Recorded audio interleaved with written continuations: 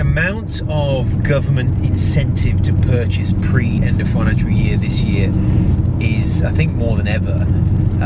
The instant asset write-offs, some have been extended, some haven't. Different size, different revenue rules for each revenue block.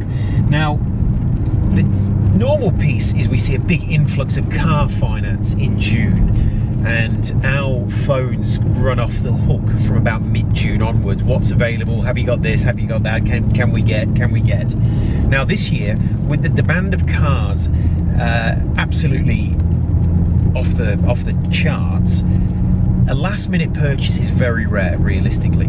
The second-hand market has gone through the roof. Again, demand of new cars, the supply has just not been there for this insatiable demand which the government are stimulating. So a lot of companies and people have bought second-hand cars from car sales. Now, that demand has driven up the price, and it's driven up the delivery times. What this means is, if you want a car next month and you don't just want to be stuck in a what if kind of car, by that I mean not the one you're after, just for the sake of its car, I'd suggest getting onto it right now.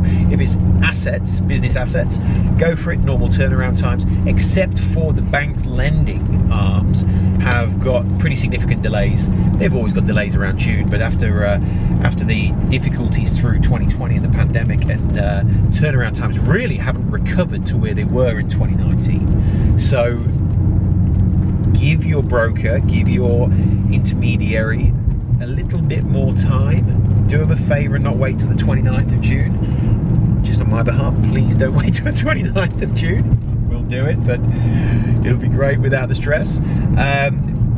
Give some notice, even if you're only 50-50 going to buy something. Get the applications in, get things moving early, so there's no stress, so you're not disappointed at the end.